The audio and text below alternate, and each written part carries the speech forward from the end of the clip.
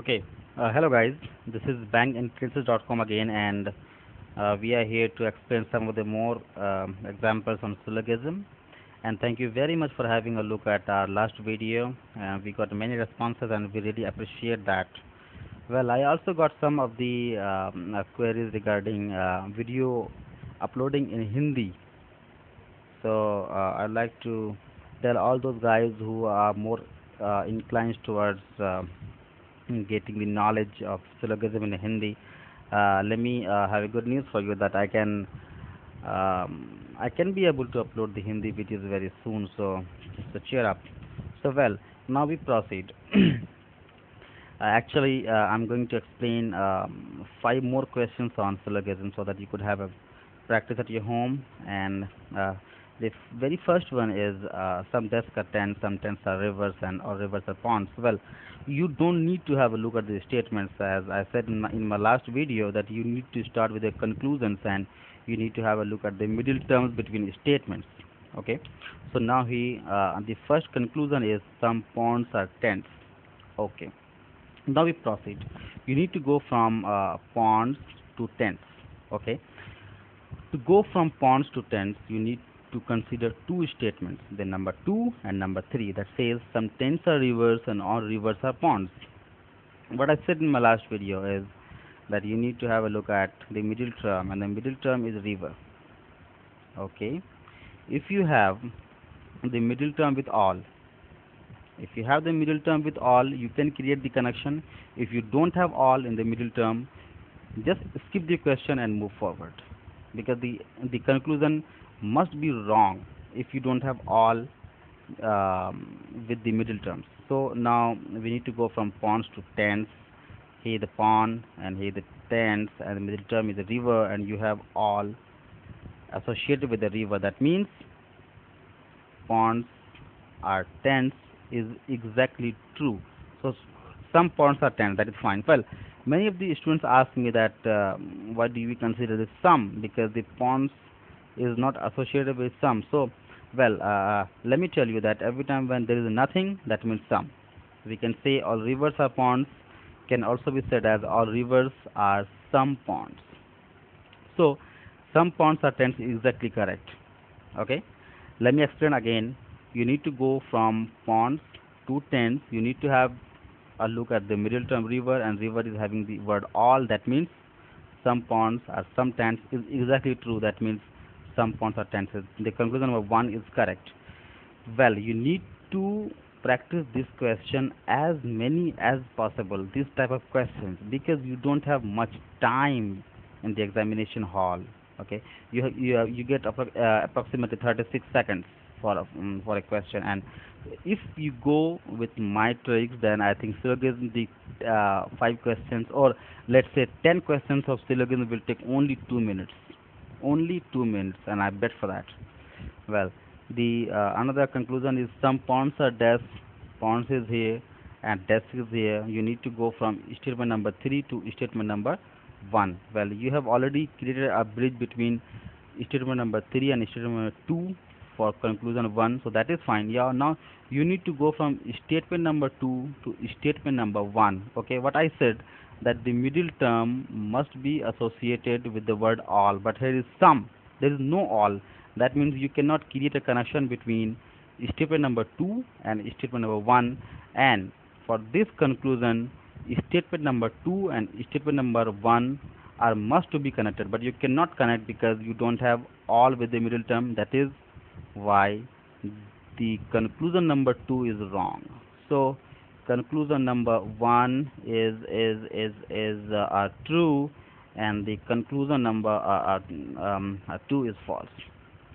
Okay, you can try this trick as many as time at your home, and the more you practice, the more you learn. And well, there's a saying, very famous saying, that practice makes a man perfect. So I'll say that practice makes the students able to win during the bank exams. Well, now question number 2. I said that never have a look at the statement first. Go with the conclusion. Some rats are chairs. You need to go from rat to chair. That means you need to connect all these 3 statements together. So now we connect 3 statement number 3 to statement number 2. Okay. Well, the connecting word, the middle term is nice, and there is all associated with the middle term. That means you can connect statement number 3 to statement number 2. Okay. Now we need to connect the statement number 2 to statement number 1. Okay. The middle term is pence, and there is no all, there is some. That is why you cannot connect the statement number 2 with the statement number 1. And so the conclusion, some rats are chairs, is false. I'm sorry for my typing mistake. Well, it is false. Now we come to the conclusion number 2, that says some rats. I'm sorry for this spelling mistake. Well, some rats are pens. Here is rat and here is pens. Well, in conclusion number 1 also we have tried to connect the statement number 3 with the statement number 2, and we got succeeded. That means the conclusion number 2 is exactly true. But let me explain one more time. When we need to go from rat to pens, we need to have a look at the knives, because the knife is the middle term, and the word all is associated with the knife. That means we can connect rat with pens. So some rats are pens is exactly true. Okay, very good. Now we move forward with the stupid number 3. The question number 3, I'm sorry. Well, the conclusion is some nets are forest. Well, nets is here, forest is here. There is no all anywhere during these three statements. So close your eyes and answer both the conclusions false. Now the reason why, as I said, that to reach any conclusion, you need to have the word all associated with the middle terms, but as you see, there is not even a single all in any of the statement. Then that means that we cannot reach any type of conclusion. Any type of conclusion that is given is false. So every time when you see that the statements are not associated with all, there is not even a single all in the question, just skip the question and move forward. Both the conclusion will be false. Okay. Now we move to the question number 4, that says some buses are tables. Okay. He is buses, he is tables, and we have all associated with all the statements. Then okay, we can move forward. Now we need to go from buses to tables. The middle term is room. Between the question number 3, between the statement number 3 and the statement number 2, and the middle term is rooms, and the room is associated with the word all. That means you can create the connection between 3 to 2.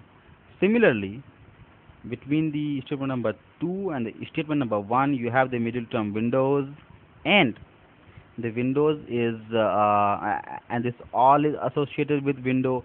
That means you can also create a connection between statement number 2 and statement number 1. So we can say that we can connect a bridge from buses to tables, and he says some buses are tables. So some buses, I said that if there is nothing, if there is no all, that means some. So some buses are tables is exactly correct. You need to forget this all here, and some buses are tables is fine. Similarly, some rooms are tables, as we have created the connection between statement number 2 and statement number 1. So we can say that the some rooms are tables. That is fine. That means both of these conclusions are exactly true. Okay. Now we move forward with the question number 5. It says the conclusion number 1, that says some dogs are trees. Okay, we need to go from dog to trees, and we see that the middle terms are bricks, and there is all.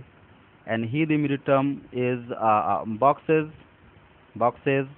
and the all is associated. That means you can create a connection between statement number 3 to statement number 1.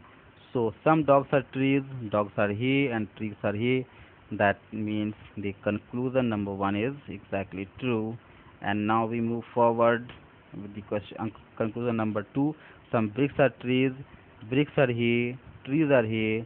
we have already made the connection between the statement number 2 and statement number 1. That means we can say some bricks are trees, some bricks are trees, and that is why the conclusion number 2 is also true. So these are the 5 questions I just tried to mention over here. If you have the capability to practice these questions as much as possible, I bet that no one can beat you in the examination hall. And when the more you practice, the more you save time. Okay, because I tried to explain here. That's why I took maybe that 3 or 4 minutes time. But when I'll try to go through the questions very quickly, then I think the 5 questions will take around only 1 minute. So this is what I try to explain here. Let me know if you have any question regarding that. You can pass comments. You can contact me, and then I can give you the explanation and or well, if you guys have any question from the reasoning, from any chapter of reasoning, any question from mathematics, any question from English, you can contact me at this email address, that is bankentrances at gmail.com. Okay, bankentrances@gmail.com. This is our email ID, and the admin will try to get back to you as soon as possible. Every time you have any question, any concern, any complication, you can just write down a mail, and the explanation will be sent to you. Okay, we are always trying to lure the tricks which are time saving and uh, which are going to uh, make you come with a flying colors of the examination. So that's it. Thank you very much for watching this video, and more video will come soon. Thank you very much.